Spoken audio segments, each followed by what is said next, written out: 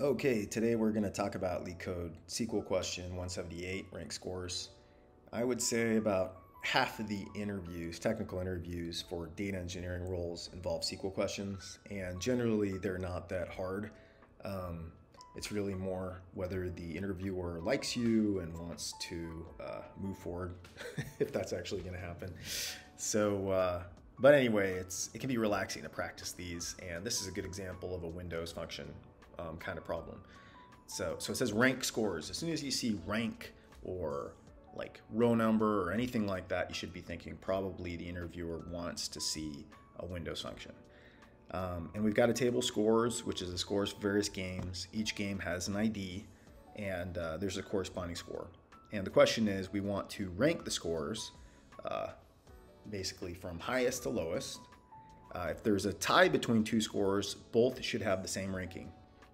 So what does that mean? It means that if you have two games or two scores that are tied for first place, the next highest one will be called second place, not third place. In some magazines like US News and World Report, when they're doing rankings of schools, there'll be a hole between those ranks. So, you've got Harvard, Wharton are ranked at the top for business schools, then the next highest one, Stanford or whatever it is, would be ranked third.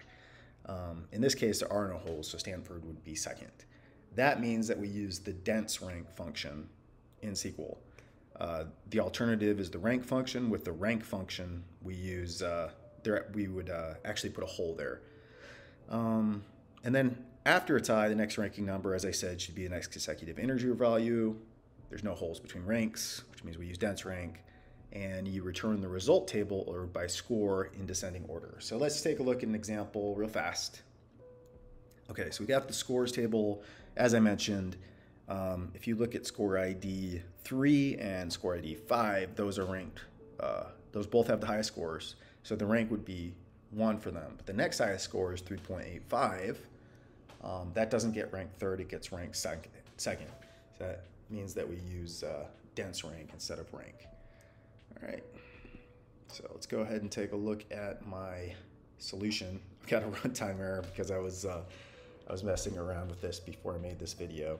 But anyway, a lot of the solutions that are posted for this problem don't use any kind of a Windows function. I found in my experience that if you know too much, it doesn't go well during the interview. If you get a question like this, they're generally want to see if you actually know how to use a Windows function, because that's what most people use.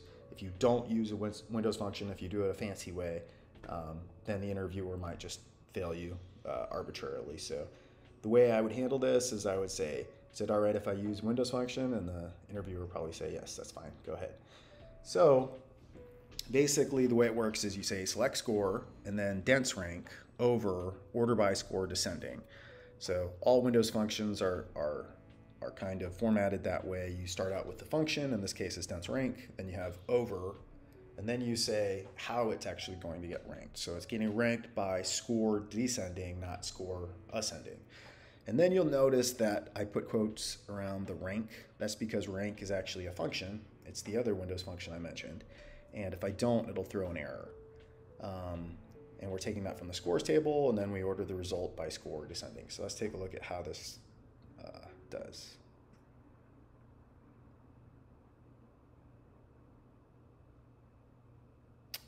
Okay, 639 microseconds.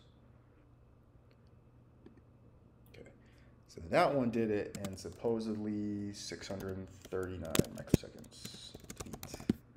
Now let's take a look at it if we don't use dense rank.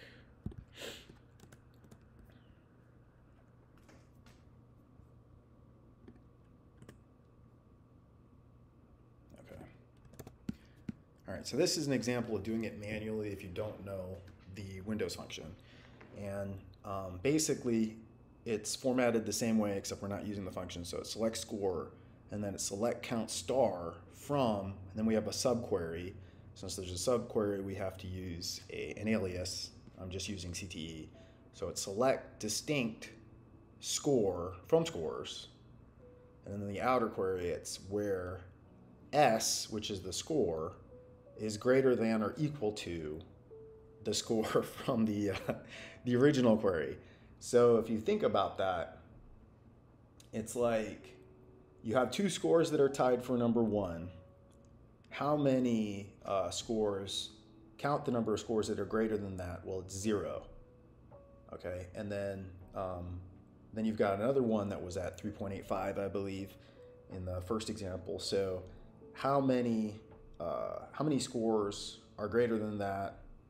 Well, it's actually 2, but we want to do dense rank in this case, so we wouldn't count 2, we would only count one of those, and that's why we use the select distinct score.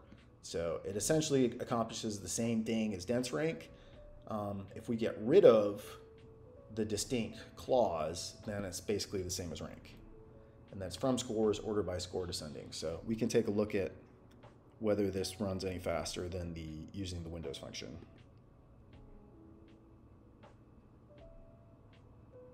It actually runs a little bit faster according to this, but let's try running it again, because I suspect sometimes that LeetCode doesn't actually run all of the different test cases every single time, and that might explain why the runtime varies. Let's see what happens.